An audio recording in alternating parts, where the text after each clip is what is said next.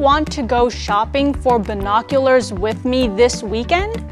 What do you need binoculars for? I'm going to Penghu in late April to view migrating terns.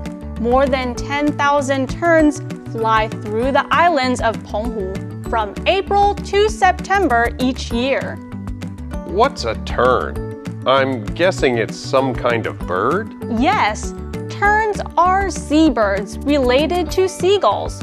They are usually smaller and more slender than gulls, with long pointed wings and a forked tail.